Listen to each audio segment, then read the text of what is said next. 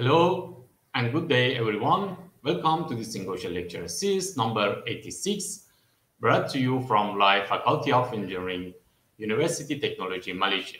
This is Amir Reza Nadripur from the Institute of High Voltage and High Current, School of Electrical Engineering, Faculty of Engineering, UTM. First of all, I would like to thank Professor Datu Engineer Muhammad Rafiq, our Dean of the Faculty of Engineering, for excellent organizing this lecture.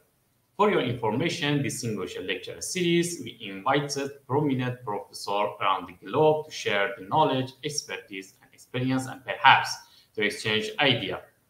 Hence, it gives me great pleasure to invite our speaker today, Professor Pierluigi Siano from the University of Salerno in Italy. So, for those who know, Professor Siano is a well-known professor in the field of the smart grid, and he will deliver today the lecture in flexibility provision by the residential prosumers, a scalable privacy-preserving distributed parallel optimization. Without any delay, I would like to invite Professor Muhammad Rafiq, the Dean of the Faculty of Engineering, for further introduction of our speaker. Over to you, Prof. Muhammad. Thank you, Dr. Amir Reza. Assalamualaikum warahmatullahi wabarakatuh, and welcome everyone. Welcome to our 86th UTM Engineering Distinguished Lecture Series. My name is Muhammad Rafiq, and I am the Dean of Engineering, University Technology, Malaysia. Today, it is my utmost pleasure to welcome Professor Pierluigi Siano from the University of Salerno, Italy. A bit about our distinguished speaker today. Pierluigi Siano received the M.Sc degree in Electronic Engineering and the Ph.D. degree in Information and Electrical Engineering from the University of Salerno, Italy in 2001 and 2006, respectively. He is a professor and scientific director of the Smart Grids and Smart Cities Laboratory with the Department of Management and Innovation Systems, University of Salerno. His research activities are centered on demand response, on energy management, on the integration of distributed energy resources in smart grids, on electricity markets, and on planning and management of power systems. In these research fields, he has co-authored more than 500 articles, including more than 300 international journal papers that received in Scopus more than 9,700 citations, with an H index equal to 49. He received the award as 2019 Highly Cited Researcher by ISI Web of Science Group. He has been the chair of the IESTC on smart grids.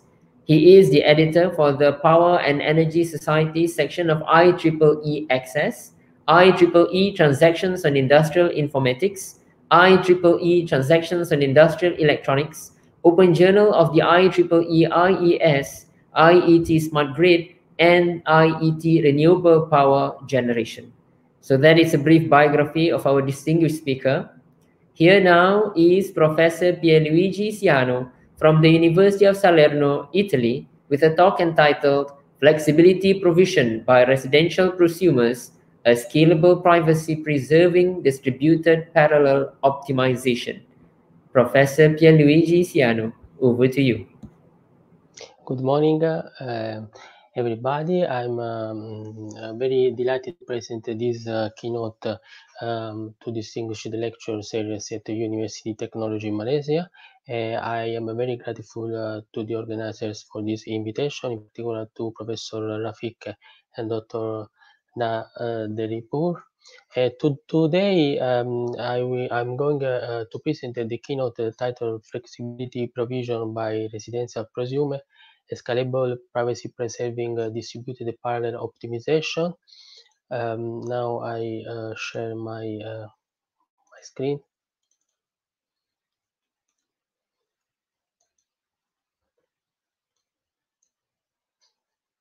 In this presentation, after briefly introducing the procurement of flexibility resources in the ancillary service market, I will talk about an architecture for the large-scale aggregation of prosumers that we have designed and developed at the University of Salerno in the context of an Italian project. The architecture has been designed to allow an aggregator to participate in the ancillary services market for providing flexibility, solving both DI and real-time optimizations in the market.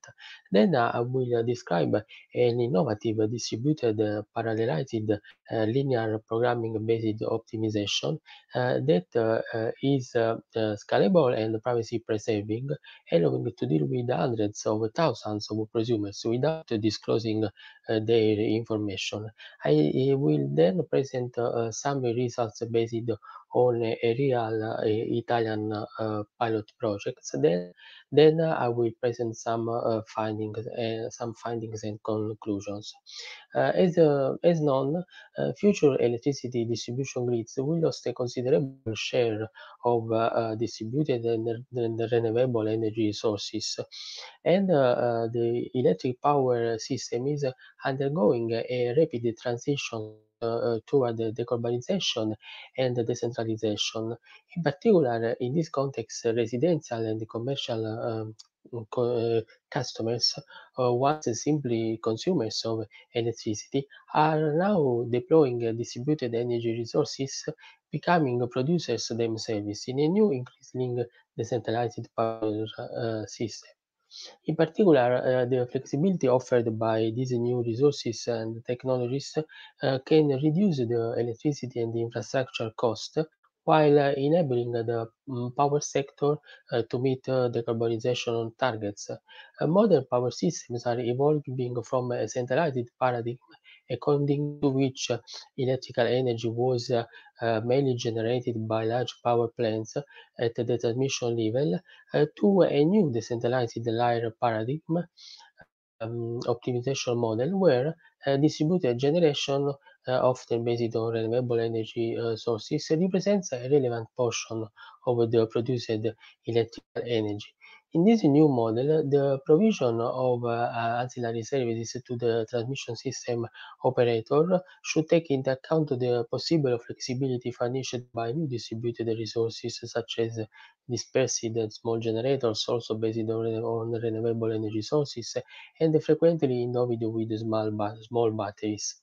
In particular, distributed battery energy storage systems, also of small scale, that were mainly used to decrease the uncertainties due to renewable energy sources and to increase the energy self-consumption for the end users, can be also managed to provide energy flexibility to the transmission system operator. These systems can be directly managed by the system operator or controlled by an aggregator that can offer energy flexibility in the ancillary services market. Considering this new model of the model of the modern power systems, and in order to exploit the potential energy flexibility offered by these new resources, the European regulatory framework has opened the ancillary services market also to distributed energy resources, including energy storage and demand response providers. Among distributed energy resources, battery energy storage systems have gained recently more attention from many scholars evaluating their involvement in the ancillary services market due to their higher ramp rate and fast response. The proposed methods consider both the planning and the real-time sessions to respectively define the unit commitment and the activation of flexibility resources according to the Italian ancillary services market, considering a pay-as-bid mechanism and a settlement period of 15 minutes. An aggregator, after carrying out a day-ahead optimization based on day-ahead forecast, can offer services of flexibility both in the up or down mode during the planning session, considering its baseline as a reference. If these offers are accepted by the system operator, then it can ask the aggregator to deliver the flexibility provision during the real-time session. If the energy is not delivered, An imbalance cost is applied. Accordingly, the aggregator should carry out a real-time optimization based on short-term forecast in order to not pay the imbalance cost. It is worth noting that in the last years, the Italian Regulatory Authority for Energy Networks and Environment implemented a new regulation that allowed aggregated distributed energy resources to participate in the market for ancillary services. And according to this new regulation, an aggregate can be composed of different types of resources, including generators, loads, battery energy storage systems, electric vehicles, and so on, without any limit to the rated power of a single resource, but the whole aggregate must have an overall minimum regulating power that now is 1 megawatt, but in the future will be a lower value. In order to implement the distributed parallel optimization and allow the exchange of energy data among all prosumers, distributed intelligence devices based on information and communication technology should be used. In particular, we assumed that all prosumers are endowed with a home device gateway, a smart metering, allowing near real-time communication of the energy data flow and an energy management system, which is a hardware device such as a Raspberry platform. A management system platform based on information communication um, technology infrastructure and software applications is designed and has been designed and is required for evaluating the absorbed and injected active power for all prosumers, exchanging information between prosumers and for managing the batteries. The considered large-scale aggregation of prosumers can be managed by using the implemented layered architecture, where each energy management system can perform a local optimization. The layered architecture shown in this figure consists of a physical layer and a virtual layer, where all prosumers can access. The physical layer provides grid connection, smart metering, and communication to all prosumers. The virtual layer includes an energy information system, allowing local site awareness based on real-time monitoring and on tools for the forecasting of photovoltaic production and load demand. By accessing to the virtual layer, prosumers can exchange only some privacy-preserving information related to their local optimal solution and their power flexibility contribution to fulfill the global constraints of the global optimization problem, for example, 1 megawatt, as it will be explained in the next slides. The virtual layer is based on distributed ledger technology and on smart contracts to achieve both day-ahead and real-time distributed parallel optimization while preserving the privacy of all prosumers. The considered approach is based on a pilot project that we are carrying out in Italy for the procurement of flexibility resources in the Italian ancillary services market. And in the DI problem, the aggregator aims at maximizing the remuneration shown in this equation due to the provision of energy flexibility in the ancillary services market and by minimizing also the operating costs for prosumers. For up and down regulation, the global constraints related to the minimum power that the aggregate should provide are shown in these two equations here, where the provided flexibility is related to the baseline of the aggregation that is calculated as the sum of the power profiles of the prosumers, considering that the batteries use a native control strategy for improving self-consumption. Also, some local constraints are considered that are related, for example, to the power balance for each prosumer, to the power limits from to the grid for the prosumers, and to the power charging discharging speed of the battery. If the offer is accepted by the system operator, the aggregator should guarantee the provision of the given amount of energy flexibility in the time ranges defined by some discrete variables that are shown here to define the time ranges. The real-time optimization problem is obtained by the day I had one by fixing these discrete variables as these are decided during the dead optimization by the aggregator, and subject to these two equality constraints that are determined by the energy flexibility that has been accepted by the system operator. The same local constraints of the dead optimization are considered also in real-time optimization, and this optimization can be carried out, for example, every 15 minutes or every 5 minutes or in a lower time to update the control signals for the batteries and to adapt to the changes of photovoltaic productions and electrical loads of each prosumers, considering that the proposed parallel optimization, as I will show later, is very fast.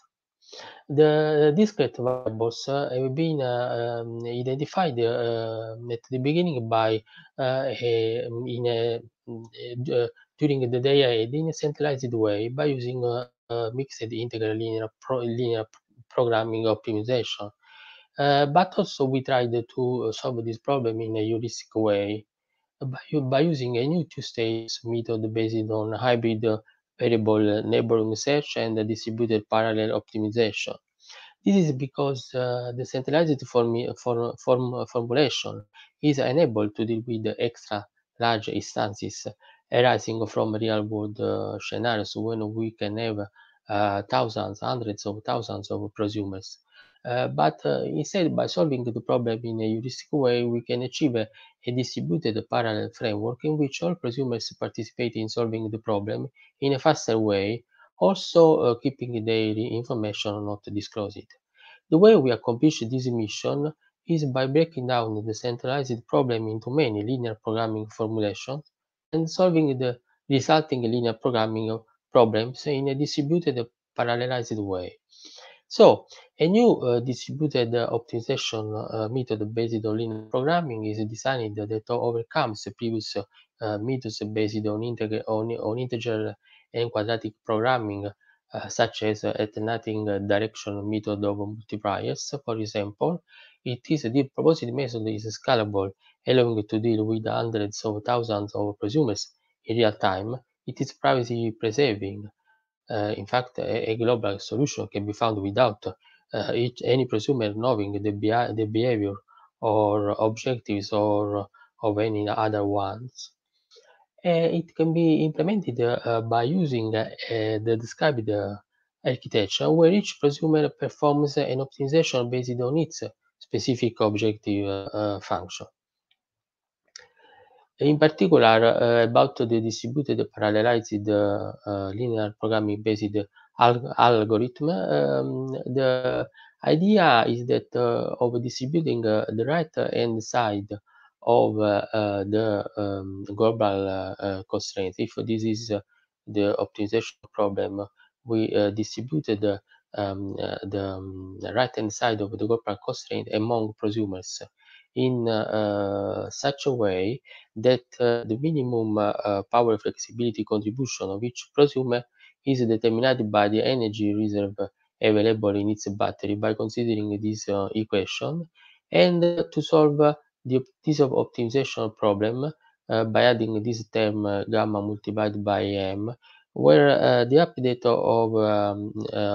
of gamma is achieved in the virtual layer by smart contract The basic intuition behind this formula is that we increase the weights by a larger amount on those constraints which are more violated. And now I would like to at least to present some results obtained considering the centralized optimization. More details can be found in this paper. In particular, we studied a large scale aggregate consisting of 2,000 residential users, all of them endowed with a controllable photovoltaic battery system provided sized by each user according to its contractual power and energy consumption. In this figure, we can observe the global state of charge behavior during a day in April, in which the aggregate is providing up regulation. In particular, in the lower part, we can see the average power in a quarter of an hour related to the photovoltaic generation, the absorbed power for the baseline in this dotted line, and this marked line is the absorbed power in the case of upper regulation. We can observe that the aggregate is providing upper regulation from for 4 consecutive hours from 2 p.m. to 6 p.m. Um, and if we look at the results over 1 year, um, um, here we can see the mean of the daily objective function of the aggregate in different cases during 1 year, and on the right hand we can see the mean of the daily remuneration for the aggregate in the case of up regulation and up and down regulation during 1 year. We can see that from March to September, the participation of the large scale aggregated both in up and down regulation allows obtaining a daily remuneration that is higher than the daily cost related to the purchase of electricity from the network, making it the objective function positive. Also, if we look at the increment of energy costs for euros in this figure, we can see that in the case from March to October, in the case of up regulation, there is no increment in the cost, while these are very low also in the case of up and down regulation. Moreover, it is important to point out that the impact on the self-consumption from photovoltaic generation and also on the lifetime of the batteries is negligible. Now I will present some results obtained by using the innovative scalable privacy-preserving distributed parallel optimization. More details can be found in this paper in IEEE Access. And in this first slide, in this figure, we can see the average power in a quarter of an hour of the absorbed power for the baseline, the dotted line, and in the case of upper regulation in June for both the centralized and the distributed approach. In this case, we are considering an aggregate of 2,000 prosumers that should satisfy the flexibility constraints of 1 megawatt during the whole period. We can see that if comparing the centralized with the parallelized distributed optimization, we can see that they can both achieve the same flexibility in terms of delivered energy in the mentioned period from 2 p.m. to 6 p.m. also with the same value of the objective function. If we consider a day-ahead forecast error of 20% for electrical load and 10% of 10% of forecast error for photovoltaic production, we can see the absorbed powers related to the real-time optimization in this figure from 2 p.m. to 6 p.m. It is worth noting that regardless of the forecast errors, the parallel real-time optimization can achieve a power profile very close to that accepted during the day 8 in the ancillary services market, thus not incurring in any penalty. Now, if we considering if we consider the computational time of the variable neighboring search, parallelized linear programming based optimization by varying the number of prosumers here from 4,000 to 40,000. We can see that the proposed method is highly scalable, allowing to deal with also hundreds of thousands of prosumers. It is also worth noting that considering real-time parallel optimization, computational time varies between 13 and 25 milliseconds when considering different days during a year. Now let's move to some conclusions. I would like to highlight that linear programming based parallelization enables not only to perform in a normal serial time way the optimization for very large scale real world problems, but also to fulfill the privacy of prosumers. Both the AI and real-time optimizations being highly scalable and able to protect the personal information of prosumers overcome typical drawbacks of centralized methods. The proposed linear programming based optimization methods can be easily coded up and implemented on microcontrollers and connected to the implemented layered architectures. Here there is a list for further selected readings on this topic. Thank you very much for your interest and attention. I would now be interested to hear from you with your thoughts or questions. If anyone likes more information or has questions, please feel free to contact me by email. Thank you.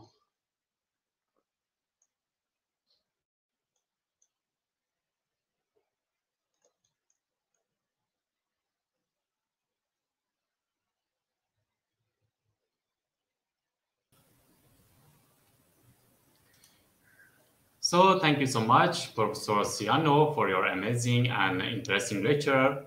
I believe we have learned a lot from this lecture to make the idea. Let me inform our viewers and audience from the Malaysia and around the world. You are welcome to post any relevant question here. I will read the question from the Facebook comment for Prof. Siano. So to kick us our question answer section, maybe I begin one question from me, Prof. Actually, in your house, you install the renewable energy system such as a photovoltaic, for example, in a small scale generation like the 5 kilowatts. During the day, the system produces the energy and you can use. And my question is it possible to attend to the electric power market and sell the rest energy which the system produces? Sorry. My question, my main question is it possible to attend to the electric power market to sell the energy, the rest energy which is produced at your system? Yes. Thank you very much for your interesting question. Is right what we have done in our method. We are considering to use this energy stored in the battery to provide some energy flexibility in the ancillary services market by using energy storage systems. This is allowed by regulation if end users are aggregated by an aggregator.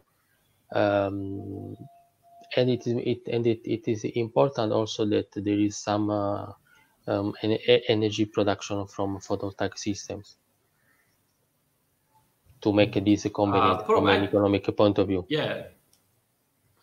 Of course, thank you so much. Prof, actually, in the system, we use it, the off-grid and on-grid renewable energy system in a PV system. Can you produce it, the energy and transfer to the main grid? Which one is better, the off-grid system or on-grid? Maybe in the on-grid, you don't use the battery energy storage like the battery, but in the off-grid, you use it the battery. And about the security, about the safety, which one is better? Yes, essentially, being connected to the power system is better in sometimes, because if there is any kind of a problem, you are already connected to the power system that can help you to provide energy. In some cases, it is not possible to be connected, so it is preferable to use the energy only from local sources. But what is interesting for the future is the building of energy communities where many users can produce their own energy without being connected to the main grid. This can be achieved by considering some local microgrids in the form of energy communities. There are some examples in the world of these kind of applications, such as, for example, the Brooklyn microgrid, as you know. Thank you so much, Prof. Let me again welcome to all audience. Post any relevant question here. Maybe not yet receive any question. Still waiting the question. Not question until now. Just a second waiting for the question.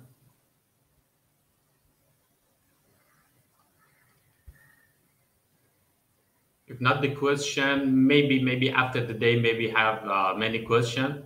I think.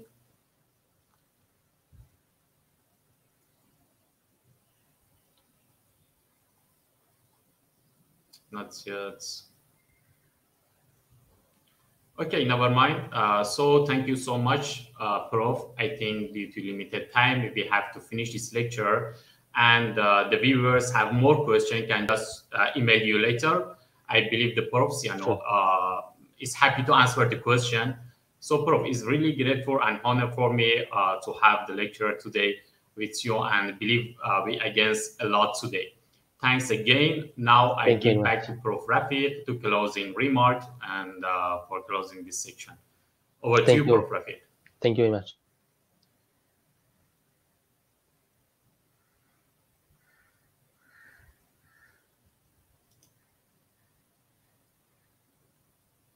Okay, I think the Prof. Rafiq now is not available. Never mind. Thank you so much, Prof. Now I have to close this lecture, and I hope in the future have the collaboration with you and your university. My pleasure. And keep the collaboration with you, in a smart grid. So this is the interesting topic to in the future, and I think the student at the university interested to go to this topic and choose as a title and maybe make the idea. Thank you so much. I appreciate it. Thank you very much. And see you. Thank you. Have a good day. Bye-bye. Bye.